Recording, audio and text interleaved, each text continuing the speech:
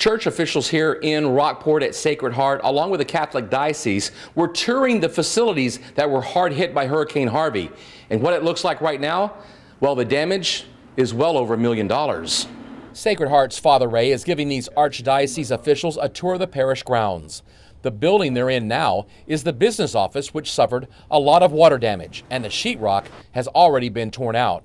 The parish hall is also in bad shape after its roof was ripped away and water simply poured in. We're looking, I'm sure, over $1 million, definitely in the millions. I mean, every building here on the parish campus was affected. Father Ray also showed us inside the Sacred Heart School.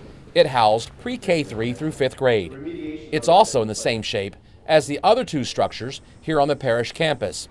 Because of that damage, portable buildings will have to be brought in to start up classes here again. Our goal is to be back in school or reopen the school, have the students come back by January the 4th. Church officials are trying to decide whether to renovate or demolish the damaged buildings. Insurance will cover some of the cost, but we're told donors might have to step in if new buildings have to be constructed here. From Rockport, Michael Gibson, 3 News.